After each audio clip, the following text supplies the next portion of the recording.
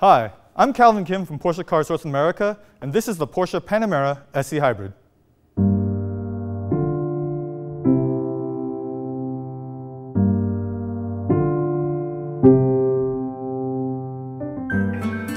While subtle, there are differences in the exterior between a Panamera S E-Hybrid and a regular Panamera. Take the logo at the back of the hatch, for example. You'll notice the acid green highlights that surround the Panamera S logo. Likewise for the E-Hybrid logo on the sides of the car and the brake calipers, which are painted to match.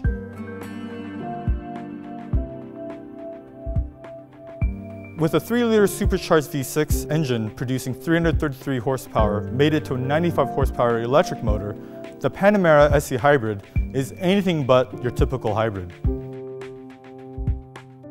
As is typical for sports cars, power is sent to the rear wheels through an 8-speed Tiptronic transmission. Powering the electric motor is a 9.4 kilowatt lithium-ion battery. The end result is a 14-mile all-electric range and a 50 mile per gallon equivalent EPA drive cycle.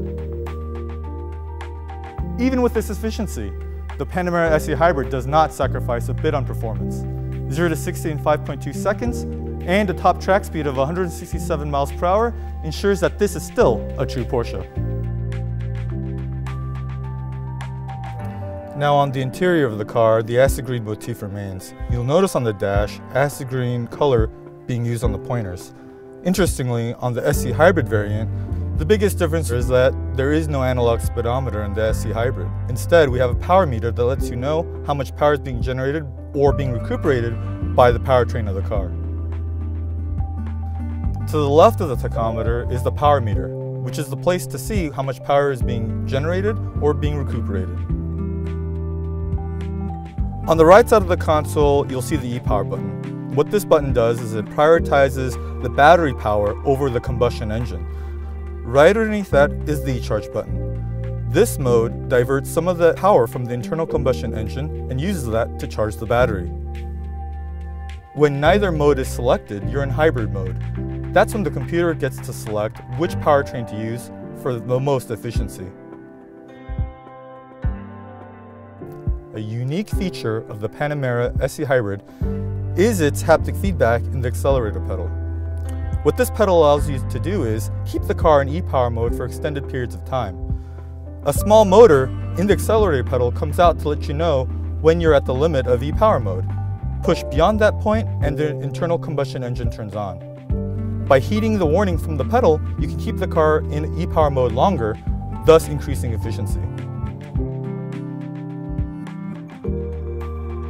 On the left side of the center console, you'll see more buttons.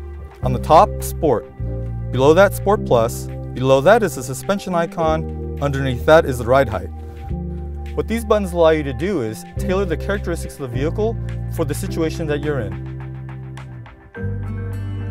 With all the buttons turned off, you're in regular driving mode, in comfort mode if you will.